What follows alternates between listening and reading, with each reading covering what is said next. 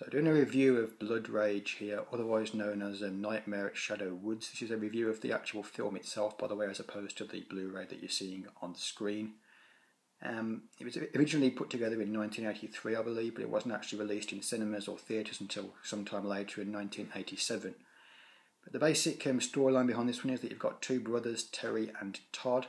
We first meet them as they're quite young. They're in the back of a car, which their mother is in the front of the vehicle with her boyfriend, and they're kind of making out at a drive-in theatre. And upon noticing this, the boys are kind of asleep at first, but they wake up as their mother and the boyfriend start kissing, and they decide to escape. They don't want to witness that, so they kind of go off on their own to explore the drive-in theatre. And one of the brothers, Terry, actually surprisingly murders a fellow cinema goer or drive-in cinema goer. And then, quick thinking, thinking on his feet, he actually puts the weapon in the hands of his twin brother, I believe who is called Todd, and smears his face with blood, thus framing his sibling. And actually then transpires that Todd takes the blame for the whole thing and gets sent to a mental institution for 10 years. While Terry goes scot-free, and we learn that he's since become the apple of his mother's eye.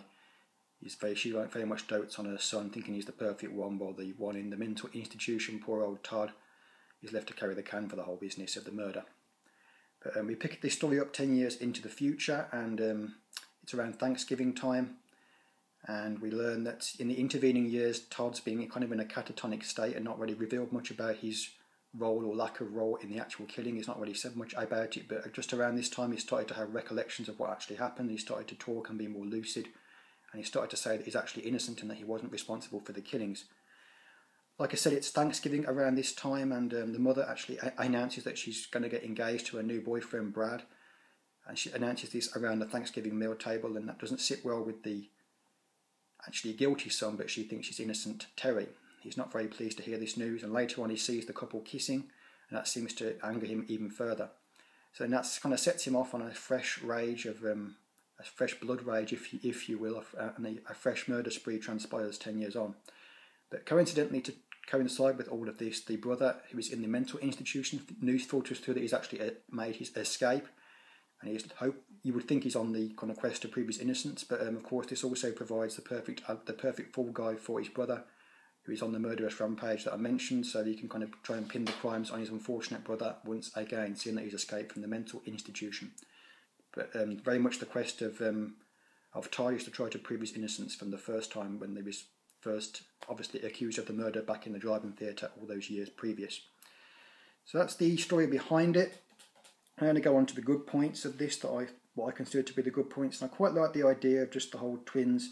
It's kind of a bold, innovative idea compared to most slashers.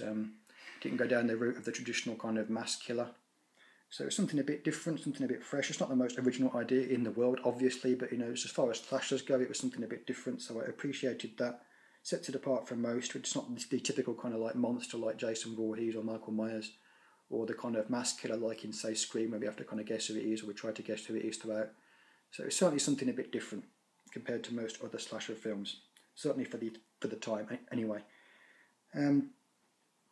Because of the fact that he's not really wearing any kind of costume, he's not the most scary, but Terry still manages to be quite a menacing figure, because he's got kind of like a cold arrogance to him, and in many cases he's kind of killing off his friends. So he really seems like kind of a really cold-blooded character, kind of like a reptilian coldness to him at times. But he also seems to have like a sense of humour about what he's doing, so it really kind of makes him seem really unhinged and kind of crazy. So he really does come across as quite a mental character, even though he's not the most scary looking. His attitude is quite cold and certainly a bit chilling. So not hugely scary. It's more kind of like a fun slasher than a scary slasher, but the killer does have an air of menace to him to a degree.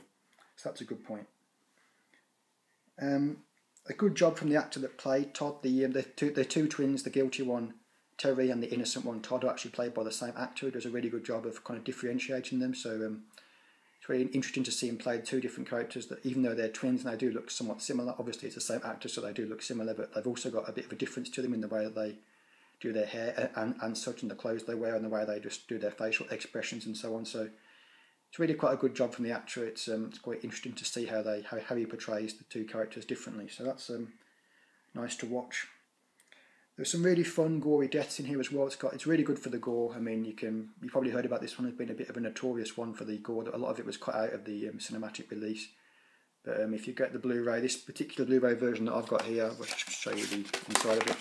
It's got 3 versions. I watched the composite cut, I believe it was called, which has got all the gore in, plus some of the extra scenes, the talky scenes that were kind of maybe in one of the other versions that weren't in the original Blood Rage one, but were in the Shadow Woods one. But it's a bit confusing, but we won't go into that. But basically, there's a lot of, if you watch the version that I did at least, there's a lot of really gory deaths, such as, well, you can probably guess someone gets the hand cut off, as you can see from that. That's just one example of it. But yeah, some really nice gory scenes. So if you're into your blood and guts, you'll definitely be satisfied with this one. It's also kind of a seasonal slasher being set around Thanksgiving, like I mentioned before. And to me, that's always kind of a bonus, even though I'm not in the USA, I'm from the UK, so I don't really celebrate Thanksgiving, or, well, not really, I don't celebrate it whatsoever. But it's still nice to have kind of a seasonal slasher. I like it when films come out, kind of like April Fool's Day, Halloween, New Year's Eve, or that kind of thing. So for me, that's a bonus, but obviously only a small thing. But it's a nice one to watch around Thanksgiving if you're from the US, so I'll mention it as a positive, even though I'm not from the US myself. It's quite an effective ending with Terry, albeit by accident, receiving his comeuppance from an unlikely source. Don't want to say too much about the ending, but I thought it was quite good the way that they did it, and I enjoyed that. And finally, for the positive points, there's a really nice soundtrack to it, kind of like a synthy score to it that really suits the film well and gives it a really nice kind of campy 80s vibe, which really goes along well with the film, and it's definitely a plus point. So the music's very, very good. Okay, on to the bad points now. It's possibly, in my opinion, it was a bit too quick to let us know which was the guilty twin and which was the innocent one. They could maybe have got some more mileage out of not actually revealing to us, the audience, who the killer was, like who the actual murderer was out of the 2 twins. Maybe kept us guessing for at least a short while. Would maybe have made it a bit more suspenseful, but it did work well the way that they did it. Like I said, I did think the main premise of the film was pretty good. So it certainly didn't, take away from the film that much. But the fact that they didn't do it like I'm describing now, with this kind of having to guess who the evil one was, so to speak, and who was the good one. But perhaps that was something they could have done that maybe would have added like an extra facet to it, is what I'm trying to say. But that's only a small thing. I don't think they really did a very good job of explaining what kind of setting the whole thing was in. I initially thought it was some kind of like holiday complex that the Brad character owned, but it actually turned out it was like a kind of establishment of condos with like a few amenities like a pool and such thrown in.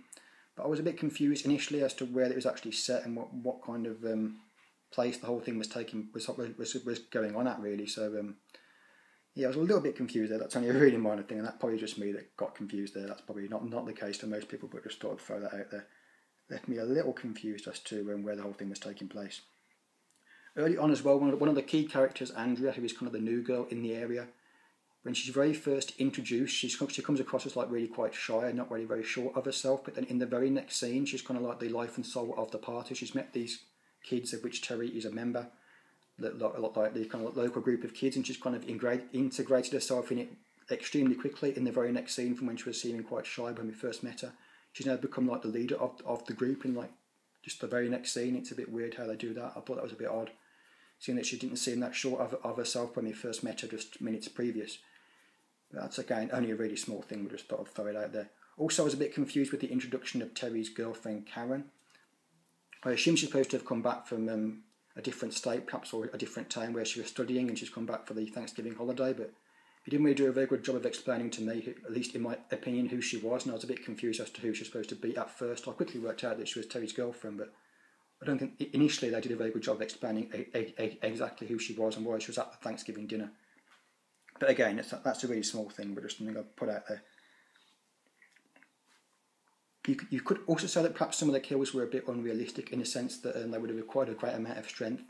Like there's one character that gets completely cut in half, and this Terry character is only like a teenage boy. He wouldn't have. He's not like built like a athlete particularly, so you wouldn't think he'd have the strength to be able to do that. But it's all in good fun. You don't take it all too seriously. But if you really analysing it, that probably wouldn't be very possible for a relatively skinny guy to be able to do that. Also, I think a character gets their head hacked off at one point, and again, you could perhaps do that, but not without making an awful lot of noise, and he doesn't seem to make any noise whatsoever when he cuts off the guy's head. So even though we don't actually see it on screen, we don't hear any noise. So it's a bit unrealistic there perhaps, but I'm just nitpicking here, really, just picking out really small things that don't really matter in the grand scheme of things. Like I said before, it's not really a scary slasher, it's more of a fun one, but if you are looking for something really kind of really chilling, then this is not really going to be the one for you. You're probably not going to be particularly scared by it, even though, like I said, the killer does have an air of menace to him at times because of his attitude more than his look. In terms of his costume and such, he doesn't really wear one whatsoever, he just wears normal clothes. He looks like a normal kid, so he's not really... He's scary up to a point, but it's certainly not among the scariest ones, so you might be a bit disappointed if you're looking for a really terrifying slasher, but generally speaking, slashers aren't that scary anyway, they're more kind of fun, but it's certainly the case with this one being more fun than anything else. Okay then, so on to the verdict now, and I thought it was a pretty good slasher with a few nice elements like the gore. Some of the deaths were really good, like I mentioned. There's some really good gore effects for the time. I think done by the guy that went on to do some big films like Terminator 2.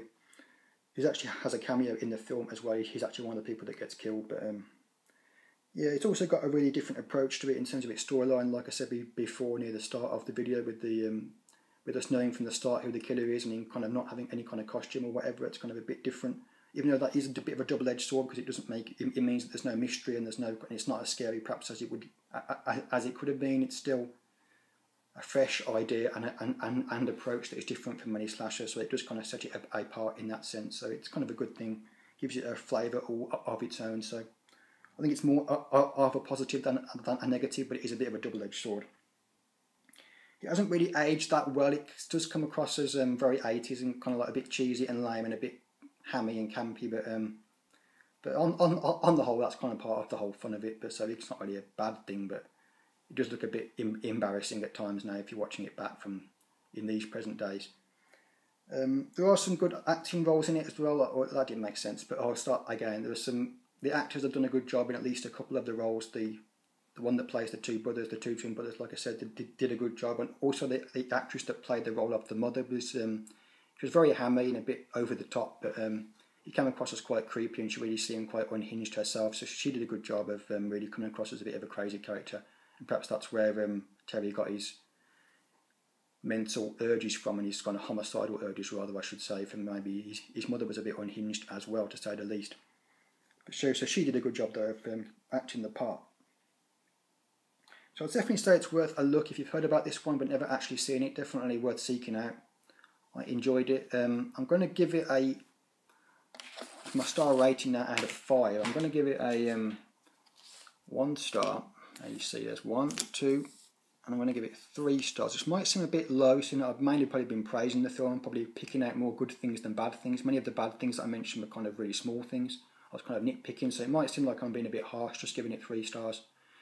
But I kind of like to be objective when I'm going through the good points and the bad points, but the overall rating is kind of more based on my overall enjoyment after I've watched the film, and I didn't enjoy it as much as some films that I'm going to later give a 4 to in future videos, so it had to be a 3 to me overall, but it is a high 3, and it only just missed out on getting a 4, so even though it's only getting the 3 stars, it is definitely worth your time if you haven't seen it, so I definitely recommend it, but just the 3 stars for me, but like I said, it's a very much a high 3.